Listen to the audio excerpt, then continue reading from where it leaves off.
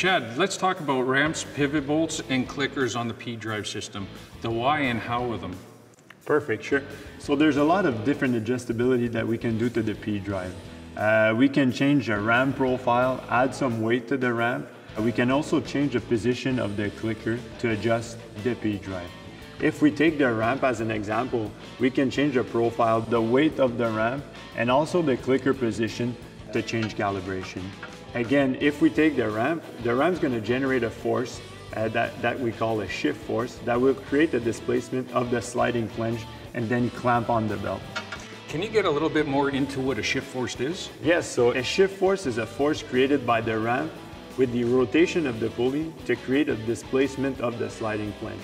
So if we go a little bit more in details and we take the junction between the ramp and the roller, a steeper angle of contact between those two components will generate less shift force, and a smaller size angle will give more shift force on the sliding flange. Chad, what's so unique about the clickers? We had the clickers for so many years on the TRA clutch, and now we came out with the pDrive. Can you explain to us what's the difference is, if there's any differences? Yeah, sure, Ken. So if we take just the ramp assembly, which is normally in the pDrive, we have the ramp assembly which has an oval shape inside of it, and then we have the little cam right here which has the 5 different positions. Every time we go up a clicker, we increase maximum RPM by around 200. Every time we decrease a clicker, maximum RPM are going to shift down by around 200 RPM. TRA is pretty similar. We adjust the ramp in a certain position to get some different type of RPM depending on condition. You know what, I think I'm going to stop you right there and we're going to play a little video so you can explain it a little bit more into detail. The first step is to loosen the bolt. Then after that, we can adjust the clicker. So in that condition, if we're at position number 1 and we want to go in position number 2, we just have to turn the cam. Same thing applies if we want to pass to number 2 to 3. Passing from condition 2 to 3 will increase maximum RPM by around 200. Same things apply when we shift to the 4th position. When the selected clicker is done, we can retighten the bolt and get back to riding. Is there a torque spec for the ramps after you did your adjustment? Yeah, that's a good question, Ken. And the specification is in the shop manual. But one other thing that we have to consider is when we adjust the clicker, make sure to adjust all 3 clickers to the same number or same position. What could happen if you don't do that? Having the clicker at the same position will just have better performance of the vehicle overall. Does it have any effect on the engagement? Yes, it does, and it depends on the type of ramp that we're using or the type of vehicle that we have. Let's say in racing application, change in cam position or in clicker position is going to have a bigger impact on engagement. But let's say on a mountain sled, a change in clicker will have more of an effect on maximum RPM of the sled to keep its maximum horsepower on the power band. Let's move to the toolbox and talk a little bit more about adding and taking weight away from the pDrive system. Perfect. Chad, there was one more thing I think we missed on the easy adjustments on the pDrive. Exactly. That would be changing the weight of the ramp assembly. This could be done easily by changing the bolt that we have on the assembly itself. So we just have to loosen the bolt. And then we can take another size of bolt, so a heavier bolt. We can also add weight to that bolt if necessary, and then we can rebuild the assembly. Again, all modifications should be done equally on all 3 ramps.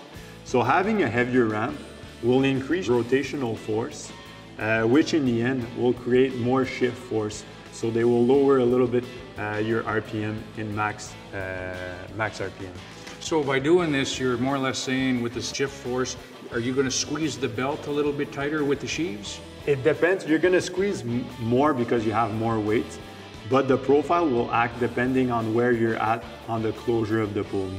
So depending on the opening of the pulley, you'll have different force, but adding weight will create more force on the belt, exactly. And you know what's pretty cool about it also is that you can do this on the side of the trail compared to the other type of clutches that are out in the market.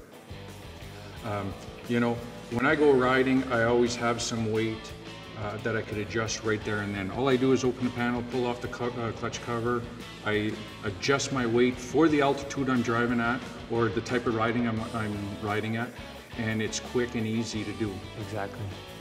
The other clutches, what I've noticed is you have to kind of take it off the engine and you have to take it all apart to do these fine-tuning adjustments. Exactly. What's interesting about the pDrive adjustability is, like you said, you can do it on the side of the trail. So you can adjust to different conditions, and you can adjust also to different altitudes. Another component that we can change in the pulley would be the spring. But like you said, we have to disassemble the pulley. Spring are made in combination with the ramp assembly to create a certain force on the belt. This will help tune engagement. By changing spring, we can change engagement, but we can also change maximum RPM. So it's another type of adjustment that we can do on the clutch. We can do little minor things to the clutches. We don't have to tear it apart all the time. With the clickers and the weights, we could fine tune it like that. So I'm assuming that, you know, a little bit at a time is a good thing. Exactly, and we have to understand that there's been a lot of work in doing those calibration for specific type of vehicle. Those small adjustments will help you, like I said previously, adjust for different type of condition. We have an overall calibration for pretty much everybody, but depending on the condition, now you're able to adjust that on the side of the trail. When you guys are doing your calibration, you're more or less thinking about the general customers and just a start point for the customer to begin with the fine tuning. Exactly, it's to favor everybody, but like I said, those small type of adjustments will help you benefit the most performance out of your sled in different conditions. Now that you explained on this, how the calibration works a little bit, is there a difference from high altitude to sea level? Yeah, that's a good question.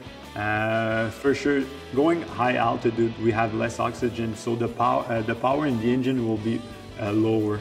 In that case, we'll have to adjust calibration of the CVT to adjust to that loss in power. With the Summit, if you're going up in high altitude, if you're taking a sea level kit and you try to use it up in high altitude, what's going to be the difference in that?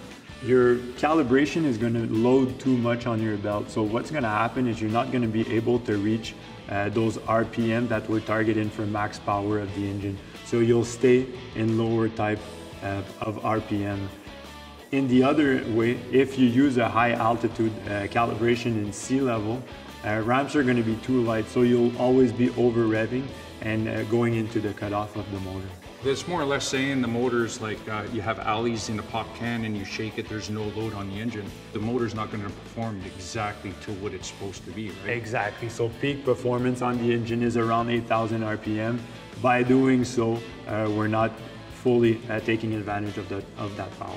Now, what happens if you're in the trail and there's a lot of customers that don't understand what's a mid-range over-rev? A mid-range over-rev would be if you're going, let's say, at 70 Ks or something like that, but your motor, your RPM are at 8,000. That would be, let's say, in a trail condition.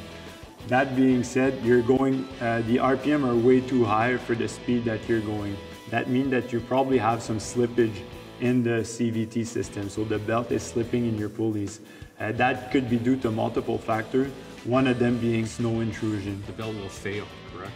Exactly. At the beginning, heat will be generated in the belt because we're not using the belt properly, and after a while we could get to a failure. So having a mid-range over-rev is for sure something that we want to avoid. All right, Chad, I'd like to thank you, and we'll discuss a little bit more in the other videos. Perfect. Thanks a lot, Ken.